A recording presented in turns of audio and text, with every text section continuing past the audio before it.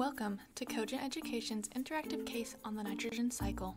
This case includes 2 tracks for AP and intro-level students and may take 1 to 1.5 hours to complete. Teachers are able to track student progress in real time. In this case, students role-play an EPA engineer investigating why local water sources are causing blue baby syndrome. To learn the background information needed to solve this case, students enter an interactive manual. For the manual, they investigate amino acids, nitrogen gas, bacteria of the nitrogen cycle, enzymes, fixation, nitrification,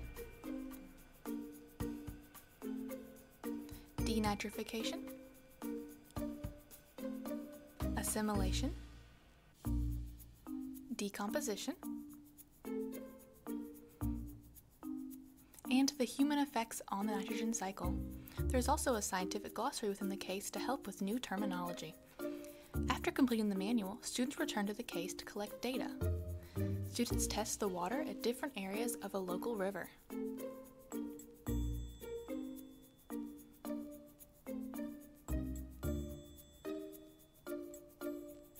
Next, students travel to the town's local wastewater treatment plant and repair 3 malfunctioning tanks.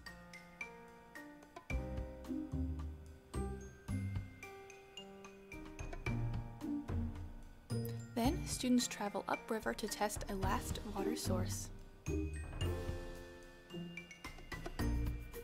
Finally, students complete a case summary to communicate their findings.